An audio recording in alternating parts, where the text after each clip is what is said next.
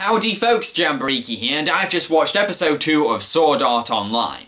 In this episode, much time has passed since the events in episode 1, and no one has managed to get through the first level, plus many people have died. So, a big group of players decide to team together, split apart into a party of 6, and work together as a team.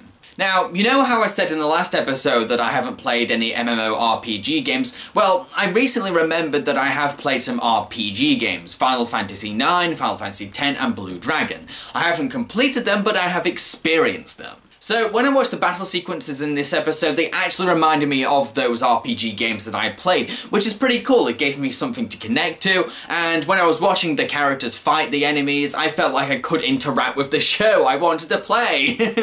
This episode also introduces a new protagonist called Asuna.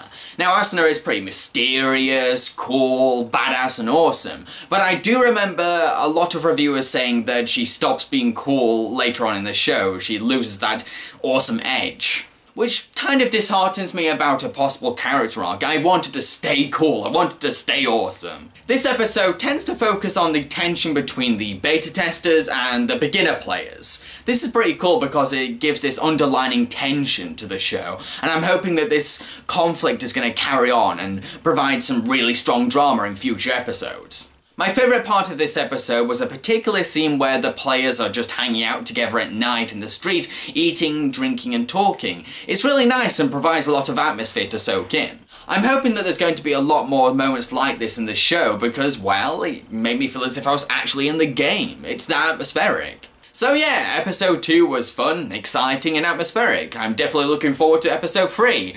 I hope you enjoyed watching this anime reaction. If you did, then please click the like button below, and if you're new to this channel, then please subscribe! Cheerio, folks.